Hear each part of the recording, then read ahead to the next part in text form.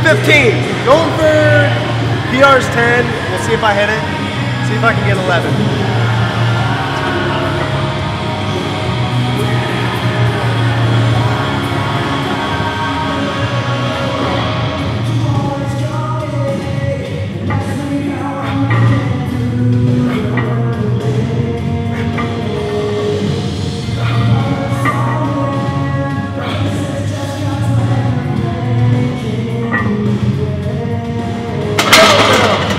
Not even close. Still a little sick, so that's okay though. So hitting some chest today, went for that 315. I wasn't feeling that great today.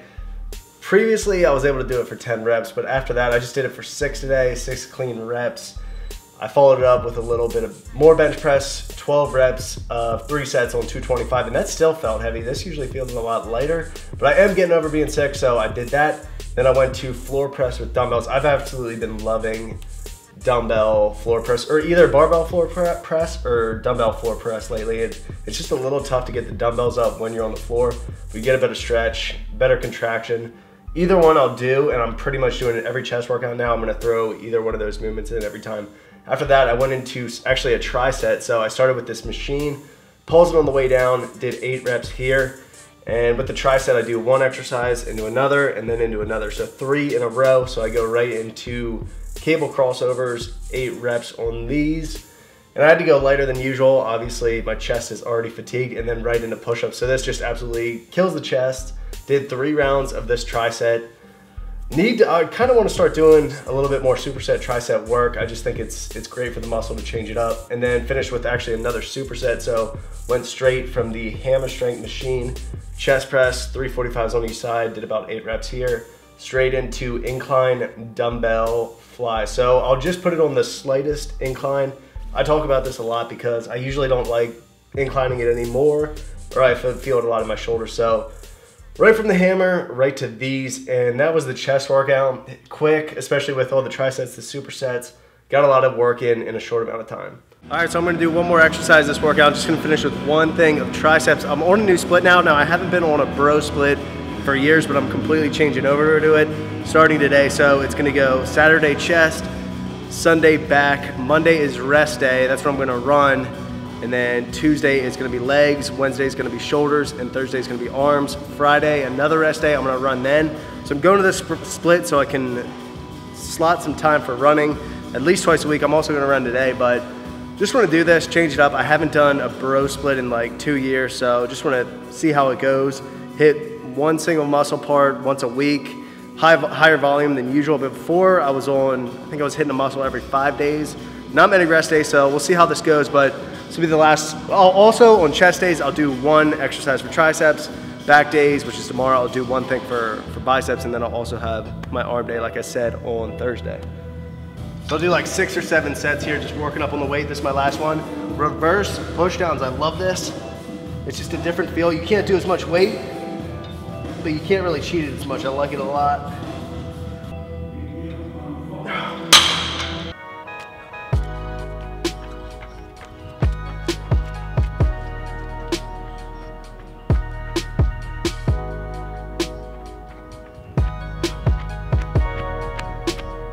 So I am not in the best running shape right now. Like I said, there I did about 1.5 miles, but running's one of those things that's just so hard once you start back up in it.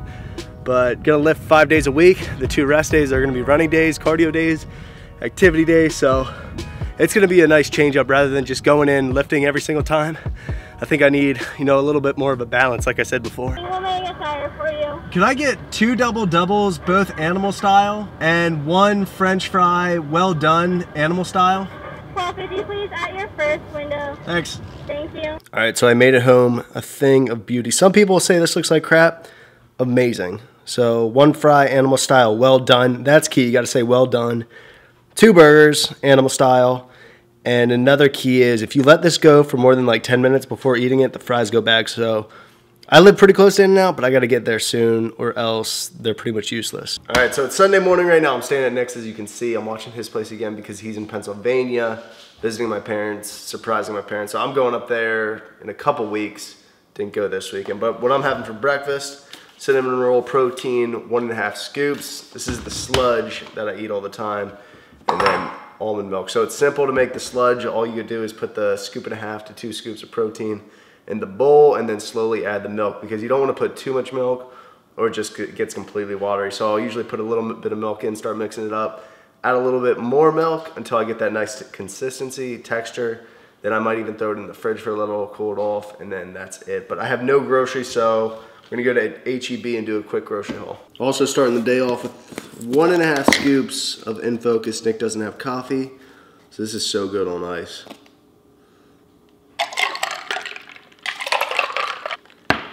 It's gonna get me going.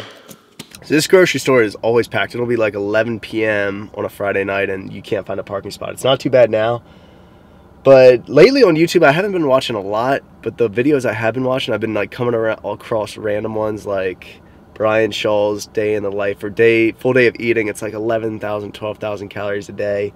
Juan Morel, the pro bodybuilder, how he used to eat like 20,000 calories every Sunday. It was like 7 milkshakes a time. Just ridiculous. Like, I don't know how someone can eat that much consistently in a day. I don't know why I thought about that, but those are the videos I've been coming across lately on YouTube. But I can't imagine what those bills would cost. I think there's been people that have put out videos and like they'll go into the grocery store with the strongmen and their bills are like $600, $700 every 2 weeks. It's just insane. And I think I'm spending a lot when I'm dropping $200 for like a grocery haul that's gonna last me at least 2 weeks.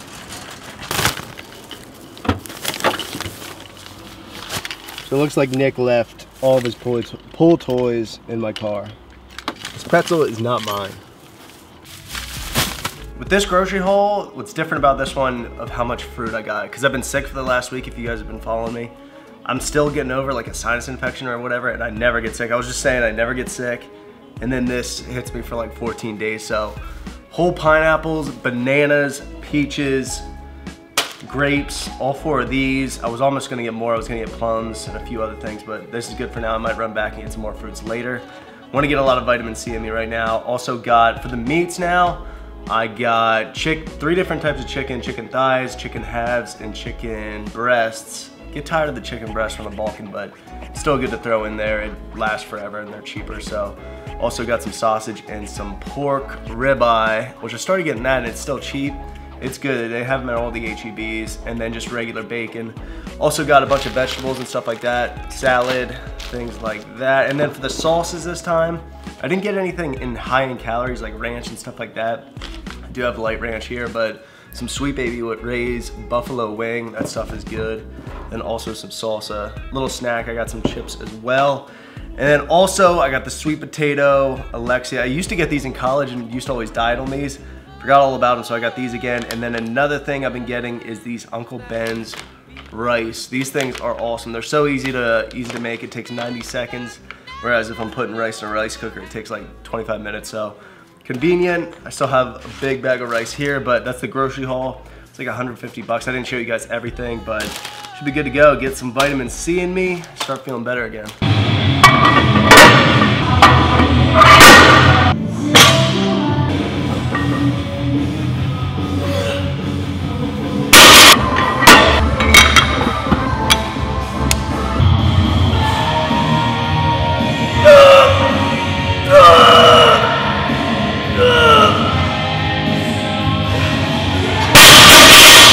Finished with a deadlift PR right there, 550. The most I did before that was 545. Now I'm gonna get a lot of crap for my form because my hips shoot up and then it follows my back follow. So using too much back. I'm gonna crack that as I go. I've been deadlifting once a week right now. So the more I do it, the more I get help with other people like my brother or some other people that come in here and deadlift. I just need some more critiquing, some more practice with this. So I'll fix the form will get down, and I think that's a big thing of why I'm not putting up as much weight, because my squat is pretty much the same as my deadlift PR right now, because I can probably squat about, actually a little more, maybe like 560 or 570 right now. But I wanted to finish this video on a topic, why I stay natural. I've never used performance enhancing drugs or anything like that. I know pretty much everyone has made a video on this topic, and I feel like it's kind of just appropriate right now. See a lot of people getting busted on drug tests right now. I guess the USAPL is having a little bit of an issue, and just other things going out there in sport and whatnot. But you know, I've always kind of had it on my mind, because especially when I was in college, I was obsessed with bodybuilding. I followed it closely, all the big dudes, the IFBB. I was competing. I kind of just looked up to those guys, and I knew the only way to get that big was to take the next route. It was always kind of on my mind, but I never actually went through with it. And thank God I didn't, because I think it would just, you know, be one of those roads that you just keep using more and more, and it can lead to health problems. And a lot of people out there right now say all this stuff, steroids, growth hormone, it doesn't cause health problems. I think a lot of people are just in denial of that. Maybe if you use it like normal doses, low doses, it's not bad for you, but you don't see many of these big bodybuilders walking around at an old age. A lot of them are passing away before they're 50, and it's pretty sad to see, but it's just, once I started seeing that stuff happening and people passing away and dying, it's just like, there's no way it's worth it at all. The people, like, what I look up to right now, for example, is like my dad. I'd want to be in shape like him when I'm 55, his age, doing body pump classes, stuff like that, having good cardiovascular, lifting 3 or 4 times a week, just always staying natural. I just don't think it's even necessary, or it doesn't even cross my mind anymore. Back when I was in college though, it's like when you're in the college weight room, I feel like everyone kind of goes through this, like, it's just like 60 dudes like trying to be the biggest guy, and it's like, it sounds stupid, but when you're actually in there, lifting in that atmosphere, like, you want to be the biggest, you want to be the strongest, and a lot of people are using stuff, but I'm just glad I never went through with it. You know, I think sustainability, longevity, that's the way to go, because it's like, if you do it naturally, you're always going to be big, you're always going to keep this muscle. If you use steroids, you're going to lose it once you stop using it. So that's my take on it. I'm going to keep staying natural, just still slowly progressing. You know, the biggest gains I ever saw was when I was like 13 years old. And since then, I've seen a lot of people pass me, because I was the biggest back then when I was 13, 14. And then since then, a lot of people that have been using stuff have gone way past me, but that's all right. You know, I'm here for the long term, for the health of it. But I'm gonna wrap this video up. I hope you guys enjoy this one, and I'll see you in the next one.